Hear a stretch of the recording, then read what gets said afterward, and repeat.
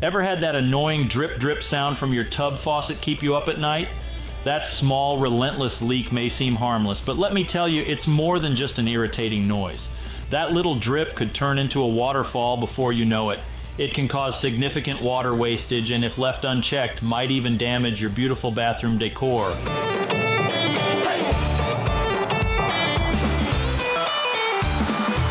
You're probably wondering, can I fix this myself? The answer is yes. With the right tools in hand and some basic knowledge of different faucets, anyone can become a DIY plumber. In this comprehensive guide, we'll walk through everything you need to know. We'll start by understanding the problem of a leaking tub faucet.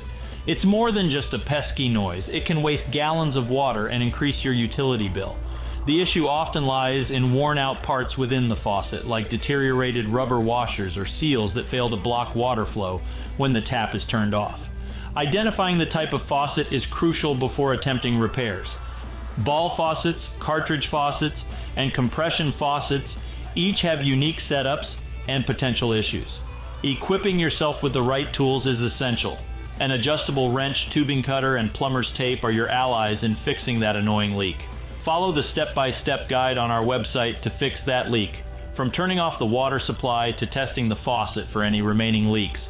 Sometimes a professional plumber is necessary, especially if the leak persists or causes significant damage. Their expertise can prevent further harm.